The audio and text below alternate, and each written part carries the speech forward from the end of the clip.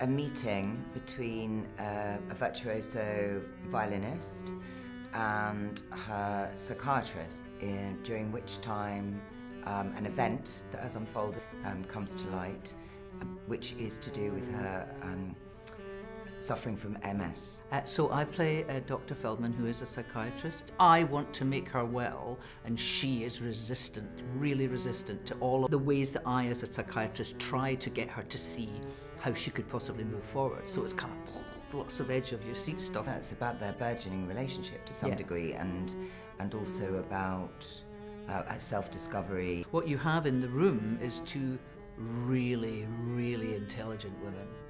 Very bright women.